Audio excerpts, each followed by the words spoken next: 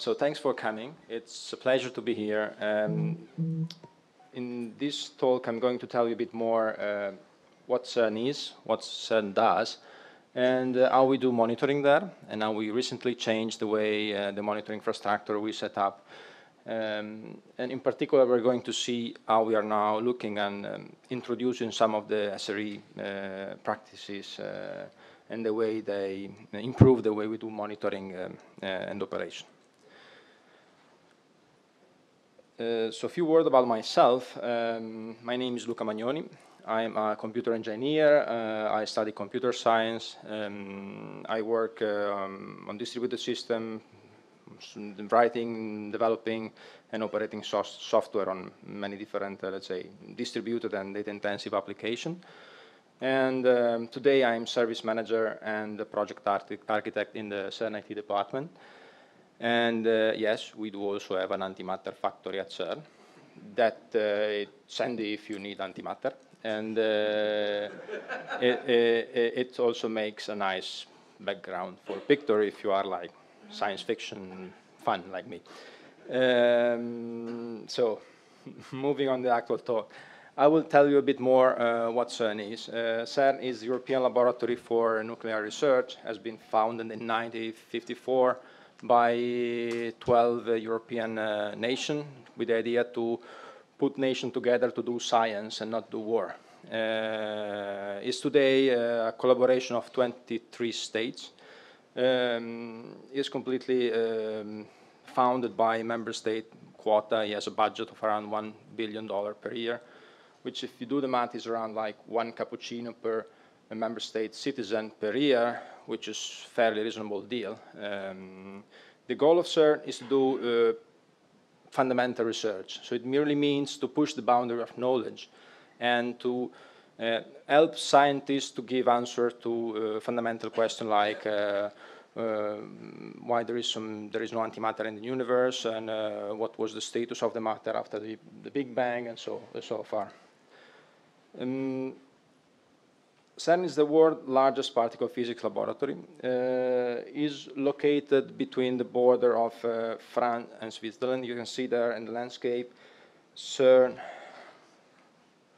The actual main location of CERN is here, is in Meran. Is really on the border, like I have my office on the French side, and every morning I cross the street and I go to the Swiss cafeteria. As Italian, I won't comment on the quality of coffee on both sides, but that's another story. And apart from this, it's an amazing place. You can see like Mont Blanc in the back, in the background of the picture. And to do fundamental research, it's basically you need to have a way to observe the reality. You need the same way you need like telescope to look at the star or like microscope to look at cells. You need some very special devices to prove that your theory and your models, they work as expected. And those devices for particle physics research are namely particle accelerator and particle detector. And what you see in the yellow and blue line are two of the many particle accelerators that we have at CERN,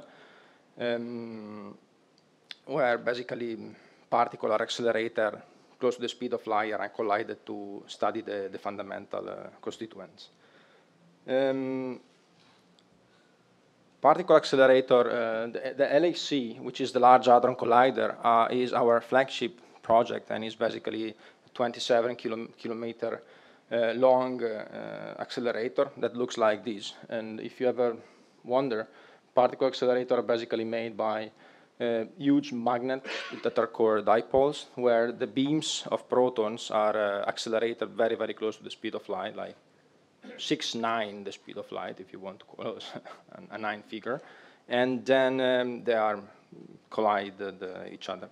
To make those unique is not only the largest machine on Earth, you also need quite some advanced technology. To have such magnetic fields, you need very cold condition, because to have magnetic fields, you need such sort of magnetic fields, you need very strong current circulated in the magnets around the pipes, and to have those current, you need to have supermagnetic conditions that are only created when you are very, very close to the absolute zero.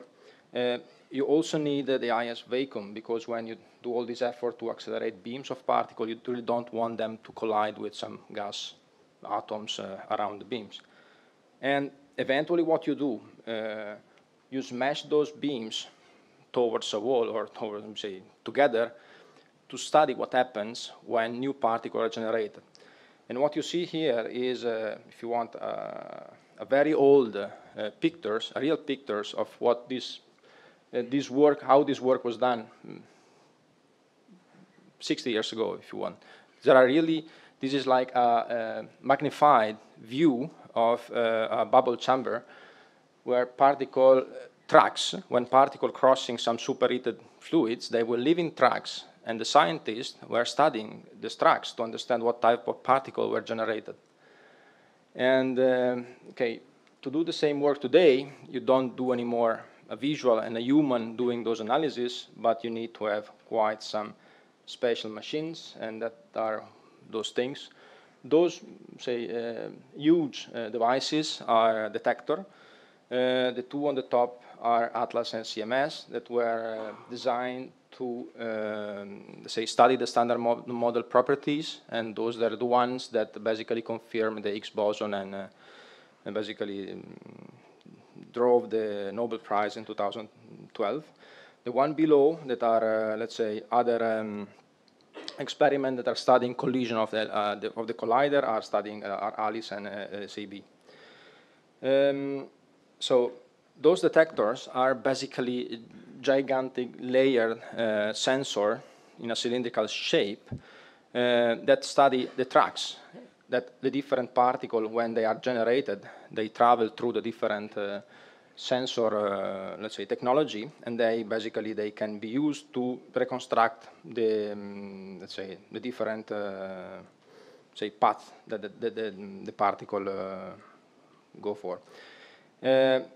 You can think of them like some sort of gigantic camera, really like 100 megapixel camera, with the only difference that they take 40 million pictures per second, which, if you want to study all these, it turns out in being something like 1 billion collision and 1 petabyte per second of data. That, if you want to store and process, is well beyond what we can afford. And also because you know already that what you're looking for is very rare event. It's like 10 to the minus 13. So you really want to filter out the majority of that data and to just store and care and process what you think it may be interesting.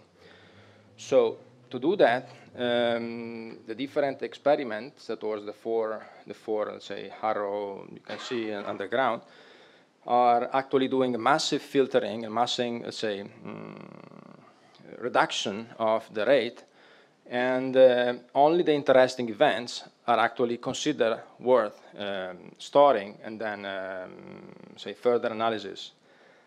And that is leaving with still around several gigabytes per second flow that is then going towards the CERN data center, which is what you see in the orange rectangle there, where all this data is actually stored, and that is the primary copy of all the LSE data. We have more than 90,000 disks for the hot replicas. We have more than 50,000 servers. All this data is then archived on tapes. We have more than 300 petabytes of data on tapes for the different years of data taking of the experiments. But it's not only there. All this information is then needs to be reprocessed, because basically the different tracks needs to be placed together and to create, let's say, events that they can be further analyzed. Because the idea is that with better understanding, further studying let's say, the result, we also refine the theories that are beyond, and then we repeat this over and over again for years. And in order to be able, this is well beyond the CERN computing possibilities alone. In the last decades, so-called worldwide LSE computing group has been developed. It's basically a worldwide collaboration where we have more than 170 sites, institutes all around the world they contribute to the processing and the storage of the data.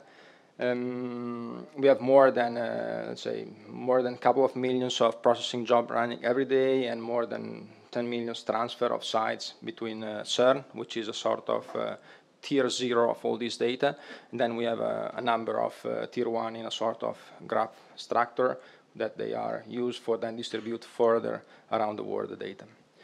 And all this does not stop, in the sense when the data is being used for the main analysis at CERN, it's actually made publicly available, and so that also other institutes can profit from the same result to make possibly different research on the same information, on the same basically result that LSE produced. So that's all for more CERN introductory part. Let's start to look a bit on what the CERN IT is about. So I thought it would have been interesting to start giving you a bit of early days view, and then I realized it would have been a long story. And I just threw up here this picture that is basically the one that I found in the archive. Is the very first electronic computer installed at CERN. It's in 1958, and it's like a vacuum tube computer, really something in the very early days. The IT department at CERN, it's over 300 people. The goal is to help the laboratory to fulfill its mission, in the sense to provide support for the data center, but also for a number of other services that are used to make sure that all the CERN keeps doing its job. We provide batch services. We can take care of storage, network, database, web server, so everything that you know, say as IT professionals are well aware of. We also provide specific services to experiments, to engineering, but we also provide infrastructure for more administration or infrastructure part. Again, the initially idea is that to have equipment that help doing the analysis that I showed before.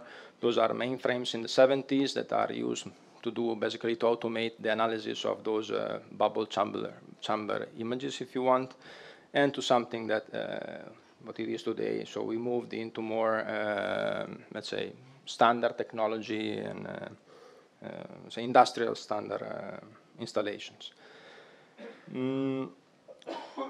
This picture gives a bit an idea on what happened in the last 10 years in the IT, one of the IT challenges. This is the data taking size in petabytes per month. But it's interesting here, okay, apart from seeing the overall pictures and seeing that, okay, 2018 it was quite a year with the accelerator delivering more than 80 petabytes. What basically I would like you to see that everything started in 2009. The accelerators was switched on the first time 2009, but already there it was delivering several petabytes, say, per month, and that requires to have a fully working infrastructure that was able to, let's say, work as expected. And that means that the actual, let's say, planning, design, and setting up the technology needed to achieve that was started 1 decade before, around the early 2000s. There already most of the effort was in building basically a custom computing fabric that allowed to provide the tool and the technology to manage a data center with thousands of nodes. At that time, most of the say, projects were founded by the European founding. And the scale and LHC that was required by LHC was fairly special. So basically, most of the effort was in building and designing custom tools that they had to be developed to make sure that, say, we could arrive to 2009 at that stage. Then in 2013, which is the first basically shutdown of the accelerator because it works in several years of 24/7 data taking, and then there are a couple of years of downtime. We start basically reviewing what we were doing. We know that the LAC requirement they kept growing. We are now around between run 2 and 3, and yeah, the curve up is pretty scary. Is again the volume of the data that needs to be stored. But in 2013, the CERN scale was no longer special. We knew that there were other companies doing things much bigger than, say, the CERN need were at the time. And also was at the time that we had like the productionization of things like cloud and cloud computing and cloud management. So we decided to redo the thing. We decided to change the way we were doing basically IT, and we went for embracing open source technology, open source community, start using tools that allow us to go for mainstream and, let's say, to do what others were doing so that we could get more from the experience of others. We could contribute to the overall, let's say, community. And we introduced several of those technology like OpenStack, Puppet, or configuration management, or let's say CI and Git and GitLab workflow, and monitoring as well. Bring us to where we are today. This is one quick overview of the CERN Data Center private OpenStack cloud. We have an OpenStack cloud with more than 300,000 nodes. We have more than 10,000 different hypervisors, or 15,000 hypervisors, I think. And we are serving like around 40,000 VMs that are basically we now virtualize all different resources that are used by all the different services that I mentioned before, so that everything can be, let's say, controlled and optimized. Also the capacity planning can be done in a better way. And again, bring us in 2019, where we are now, again, like in 2013, in another situation of data taking stop, and we are now reviewing what we are doing. We see even more tools appearing. We see a lot of movement towards containers and containers orchestration technology. They're changing every the way also our users are doing deployment and do expect to do deployment. We are, let's say, looking at some more hybrid workflow because we know that to scale and to fulfill the needs in the next 10 years, we will need to be able to take the resources where they are, private, but also on say, more public cloud. And it's here that we are now looking at SRE as a way that we can do to also improve the way we do, let's say, management of production services and production workflow. So we move now into the monitoring part, and that is where where I work on. The monitoring definition at CERN is pretty broad, if you want. Monitoring is basically provide monitoring as a service for the CERN data center, for the IT services and WCG collaboration, which is fairly a wide range of let's say, of function of services, which is about dashboarding, alarms, search, archive, and at the end, more practically, it translates into the ability to do telemetry, to instrument things, to collect data, to transport and store effectively all this information, and yeah, make it work at the scale that say, our user needs. Looking a bit at the challenges we are facing, one is the rate and the volume.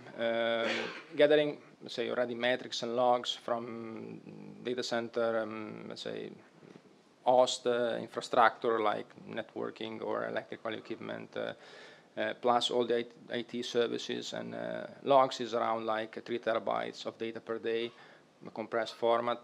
It gives around 100 kilohertz. That's more or less the volume of the data that we are dealing with. Another challenge is about the variety of the different use cases, because if we focus on namely host metrics or something that we know about, that's fairly easy, but we also know that our users are fairly different. They have very different needs, very different data format, very different expectation, what they want to send to us and how they want to access it. And yeah, and now of course we have the challenge of reliability, because everybody knows that monitoring needs to work when everything else is broken. So that is when we have to be able to build a system that is resistant and reliable, say, delivering functionality. Then we have also some non-neglectable, non-technical challenges. Let's say it's pretty normal that in a company with decades of history, we have very, very custom tool.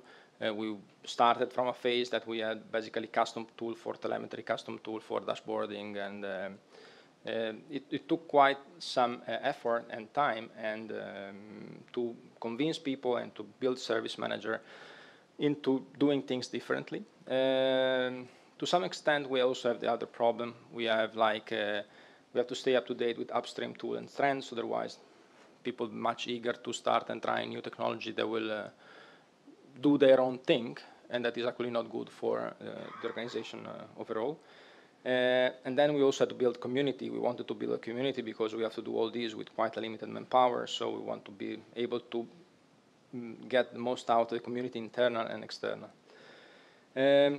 So how to provide a better monitoring? Around 2016, we started a new project to basically change these, with the idea to provide something that was effective, so it was able to deliver all the different service needed the way it was expected.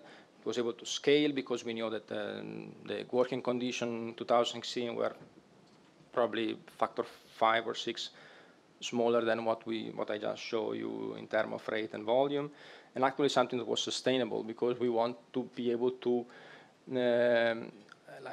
attract people with competencies from the outside. We don't want to say do our own thing. And looking a bit on how things look like in practice.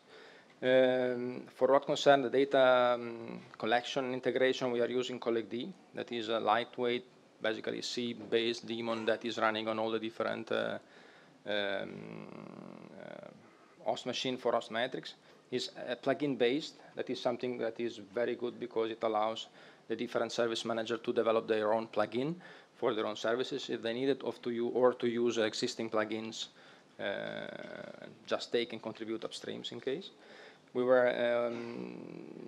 provide also generic HTTP gateways that can be used to send custom metrics and logs if someone has his custom workflow. And then for the more, say, cloud-native application, we are using Prometheus to monitor and to gather data for things like Kubernetes cluster and so on. In terms of different backends we are writing data to, of course, to stay responsive, we are writing to different type of storage system and technology. We are using Elasticsearch for everything that is more textual and logs alike for doing search and discovery. We have 3 clusters with around 100 terabytes of index data there.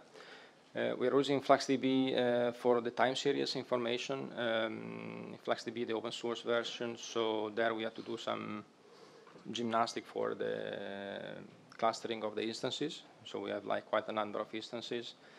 Writing around 60 kilohertz there on probably around several tens of millions of series, probably around 100 million of series.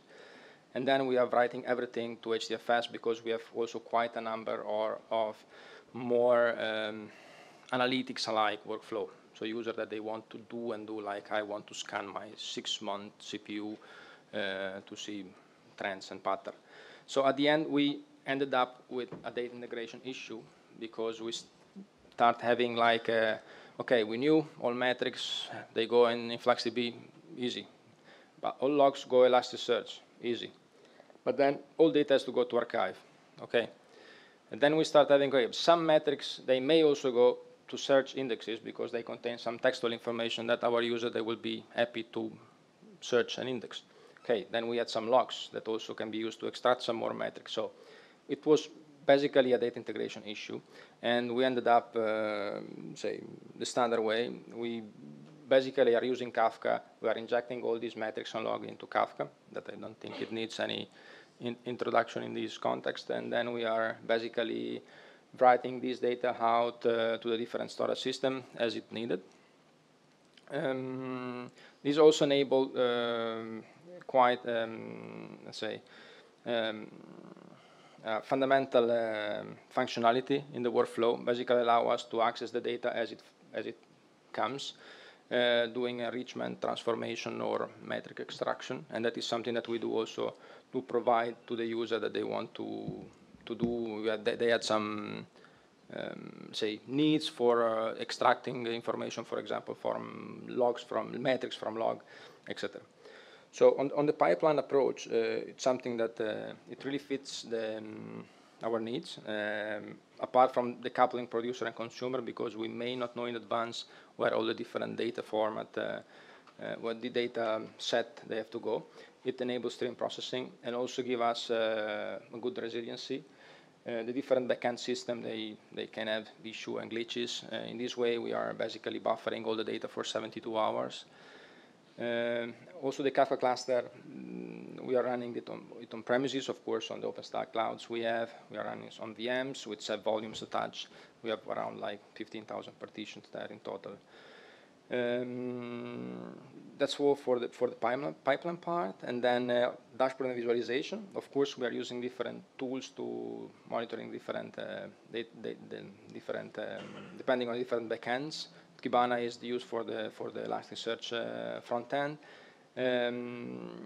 Grafana for more dashboarding part, and Jupyter for the analytics workflow. What very important aspect here is that it needs to delegate control to the user. We need to, let's say, empower user with the possibility to create a dashboard they need and to give them access to their users the way they want. That's why we end up using mainly Grafana for the dashboarding functionality. It works very well for us. It has support for multiple backends. That is something that definitely we need. And it's also fairly customizable in terms of the dashboard that you can build out of it. It gives all the possibility to have menus and filters and drop-down template variable that you can populate dynamically from the backend. It's really the tool that simplifies a lot our life in doing this job. I will tell you, basically, give you some example here. For example, this is a dashboard that is used by the network monitoring teams that they are basically taking all the network metrics information that we are gathering from the host. They are enriching them on the fly with Spark job in this case to do router to attach to each metric the router topology. Something that they also change quite dynamically, and then they build this dashboard that they use to do internal operation for the networking part. Another example is this is more for the WSG transfer, so basically dashboard that are used 24/7 by operator. I know nobody should look 24/7 statically to a dashboard, pretty aware, but let's say we have operator that there they check the correctness of the site, the transfer between the different sites in WSG.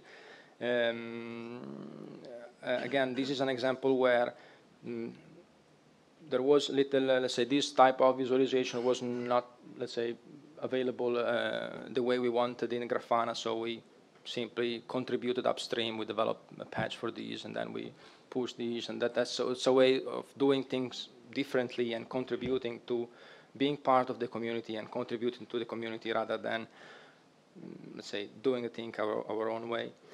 And yeah, that's another example of basically mixing multiple information and basically extracting metrics from log with some sort of post-processing, and then to provide some more high-level information. On alarming, we have quite also, say, challenge set up there.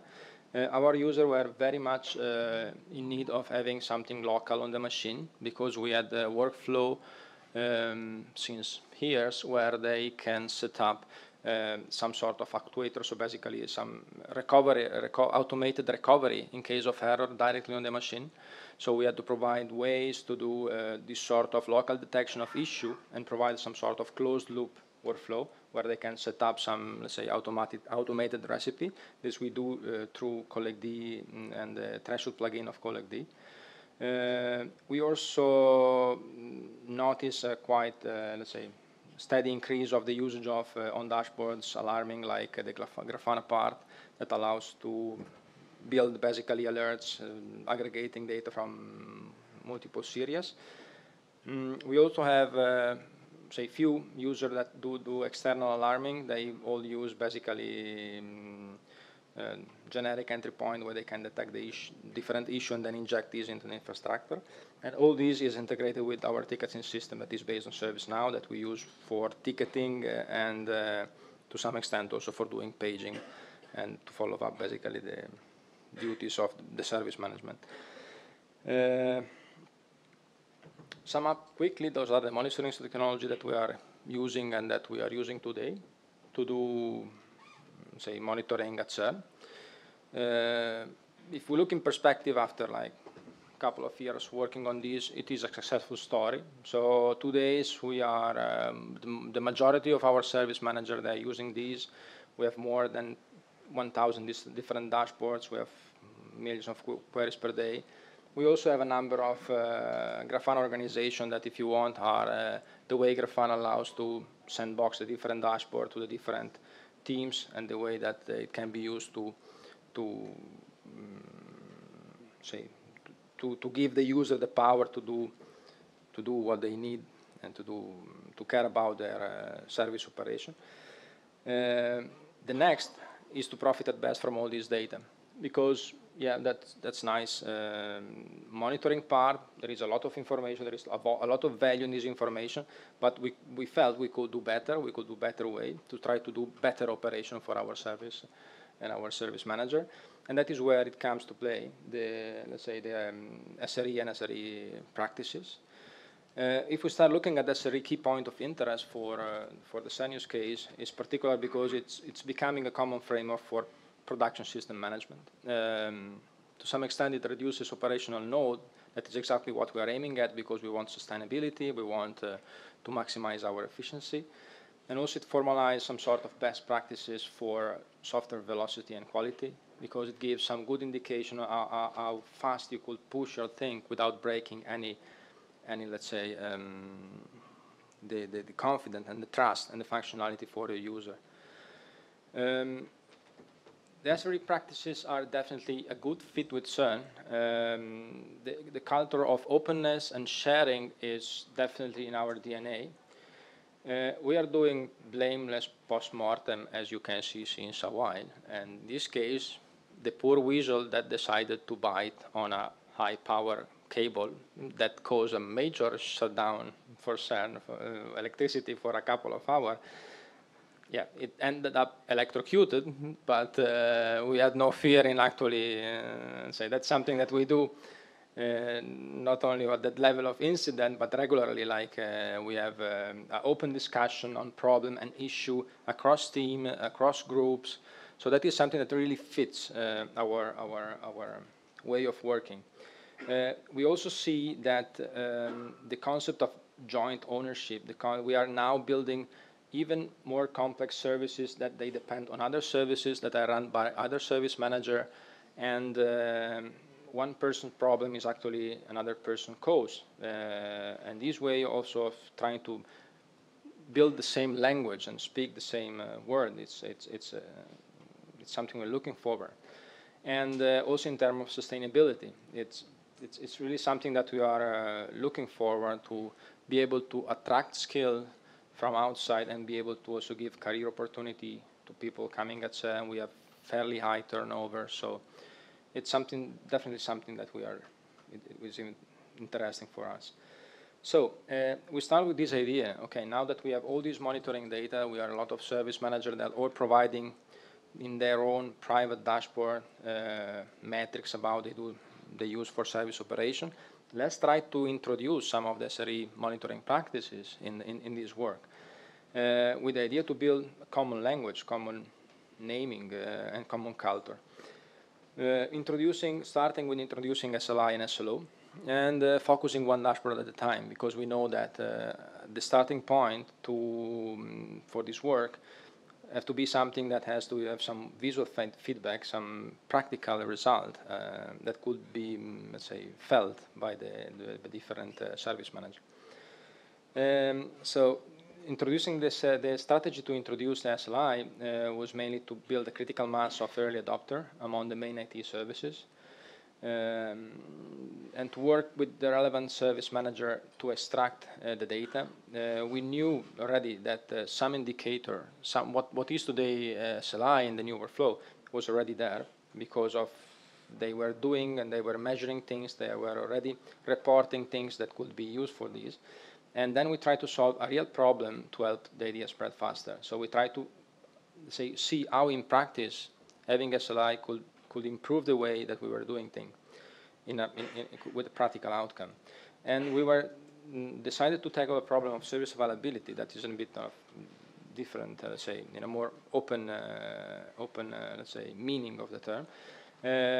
If we look at, those are basically true story from our chat or Mattermost snippets, like people in the morning arriving and say, oh, is there a problem with service X, or is anybody else having issue today, or I think that the service X is not very good, is behaving weirdly. And all these are basically indication that the way we were doing measuring availability of our service was not optimal. There was already like, we have already an availability so-called metrics, so there was a common syntax for the availability that we were using. All the service manager are actually reporting service availability information regularly, but the let's say the correlation between that information and the actual status of the services was not so good, and it would benefit for a more precise and quantitative measurement of the actual status and health. So we introduced SLI. We took the SLI by the book, if you want. We focus on different service manager to give us and identify user-facing metrics, focusing on golden signals, so write and read latency for storage systems, the rate of successful cloud API requests for OpenStacks, or the rate of batch server jobs occupancy. And then we try to put all these together in some sort of dashboards that can be used to report how the different SLI for the main IT services. Again, try to put together few numbers for each of the major services, and basically having this single stat panel dashboard that can be used to give a quick number overview, and then with the possibility to basically click to drill down and then include more information for the different services that a user can actually go and let's say explore better the status of the underneath server. The idea was to provide a self-describing dashboard using a single stat panel in Grafana is a good way to do that.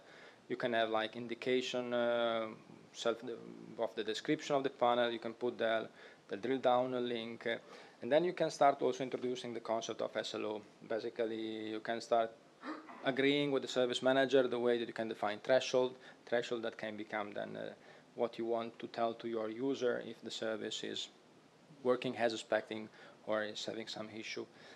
And then we'll start tracking SLO, and basically you can this is something that we can do on our side. We're actually doing. We are measuring the SLO versus the SLI versus the defined SLO. We have basically Grafana rules that can be set up to generate also alarms on the SLO, and those alarms are actually fed back into the system, and they can be used also for trends and visualization.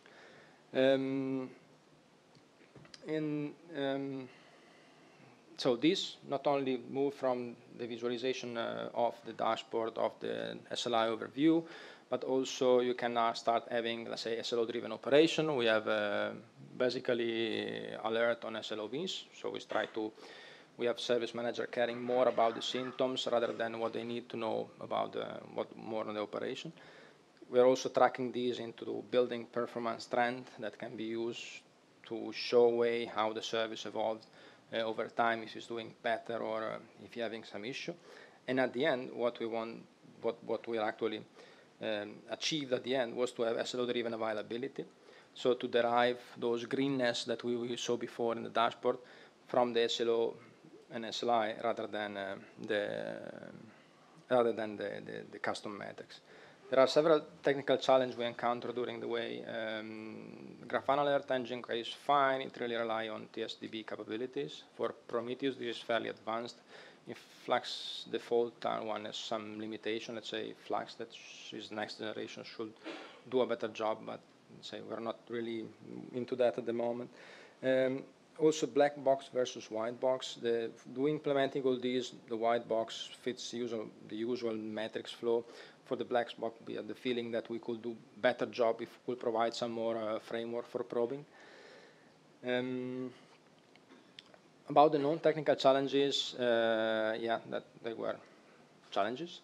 We had a lot of issue, basically a lot of discussion with service manager to convince them that even it was not exactly their fault. The server independence is something that is not, let's say, you have to take into account when you provide the SLI and the SLO.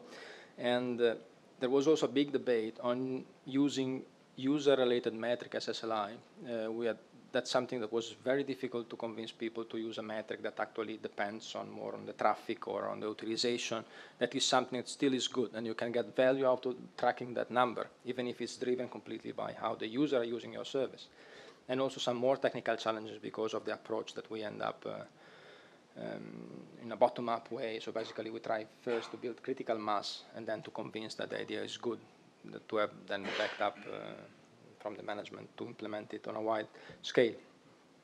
So the lesson learned, dashboard first approach works. The idea to have easy to understand, easy to visualize with visual feedback, SLI overview dashboard was definitely a win, was a good way to introduce a concept like SLI, SLO.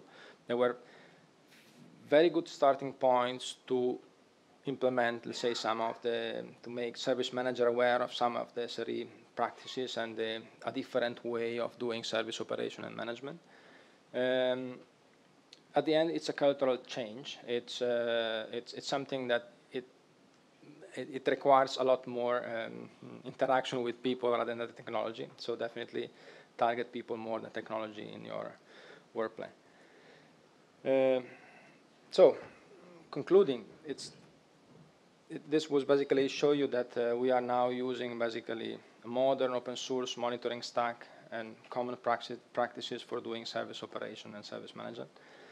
The SRE framework and culture proved to be a very good direction and very good, say, evolution for the way we do service operation. And we are definitely just the beginning of our SRE journey. We're definitely looking forward to the next steps and possibly come here in 1 or 2 years' time and tell you about the actual steps that we are going to take next. And that's all.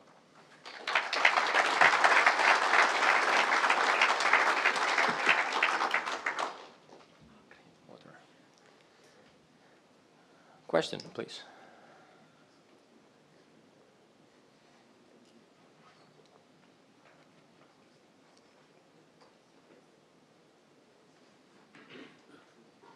I have 2 questions, if you'll indulge me.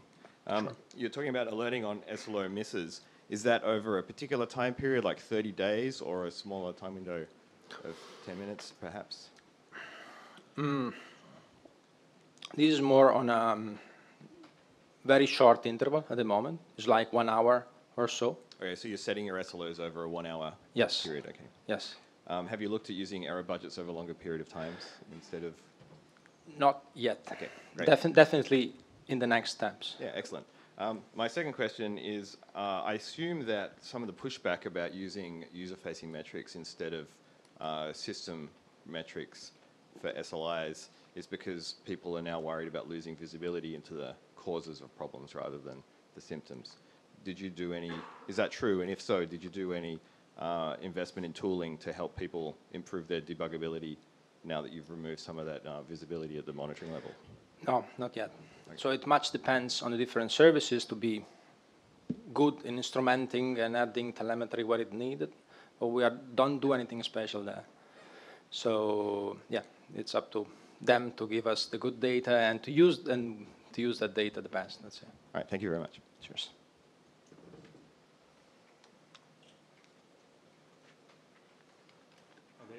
Just a question around the SLIs and developing those. Are they all related just to, say, a pure single metric, or do you... Can you...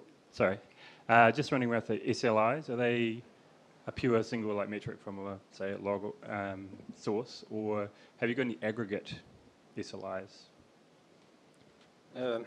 Yeah, so the SLI normally are, let's say in the overview visualization, are aggregated also across dimension that can be like the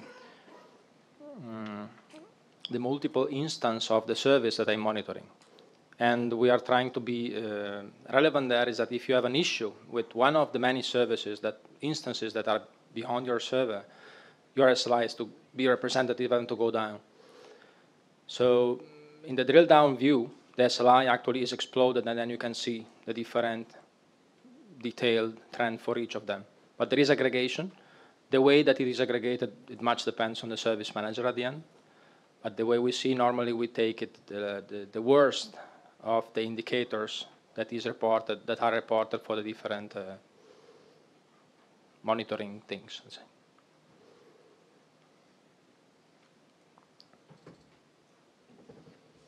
Yeah, hi. So I have multiple questions here. So the first one was when you spoke about Grafana, Yep. okay, Grafana monitors. So those widgets that we show, I mean the logs that we see in a graphical thing, those come from InfluxDB or from the log from Kibana. Can you repeat what comes? Yeah, I mean the Grafana widgets, right? The Grafana graphs that you see. Yeah. The data come from InfluxDB or directly from the sources. The So Grafana, Influx is used just to store data. those Grafana plots are yeah. made from InfluxDB data sources in Grafana. So they're reading data out from InfluxDB, and then we are using the InfluxDB query language to say query the data that we know. Right. So in that case, when you say InfluxDB, and you said you had multiple instances of InfluxDBs, right? Sure. So the whole Grafana, the whole monitoring is based on the InfluxDBs. Let's say most of those plots that are time series are taking data from InfluxDB. Okay. And some also from Elasticsearch, but those are the two main sources that we have. Right. So do we have any? Sorry? The data collection is Prometheus. Is that right? We also have some Prometheus data source, but yeah. Yeah. So my question was, so the most important thing is the InfluxDB, where the data resides, and we pull those data into Grafana. So do we have monitoring for Influx as well? Yes, sure, indeed. But Influx has, let's say, he had some telemetry built in that you can use to explore the metrics. Okay. But yeah, it's part of the same flow if you want. We also have monitoring of all the other tools that we use for doing monitoring. That, of course, it goes to not to the same path, but others to some sort of high availability, let's say, secondary path that is some sort of replica of the same pipeline, just not to use the same thing to monitoring itself. Let's say. Right, it helps. Cheers. Hi, thank you for the presentation. I have two questions basically. So imagine I saw that in your presentation you have multiple data centers span across the world. So how do you deal with querying the data? How do you deal with the latency of querying all those data? And the follow-up question is, do you compress the data and basically just send all the important data to a centralized location? Thanks. So we don't actually have many data centers around the world. Those are, let's say, that is more the distributed infrastructure that is used for computing. We have the data center, the main data center is in one location, that is Meran in France, in Switzerland. And then we have some sort of secondary site in Budapest, in Hungary. There, for the latency matters, because we have like our OpenStack is actually spread across two different locations.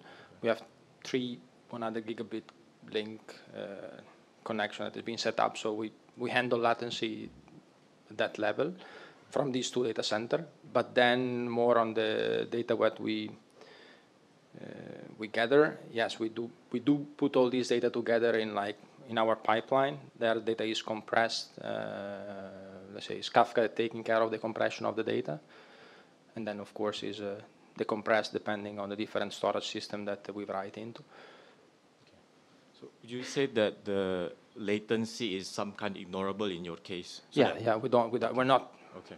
real time. There are no multiple DC across like Asia. To No, Europe. no, we're not in that case. Yeah. Okay,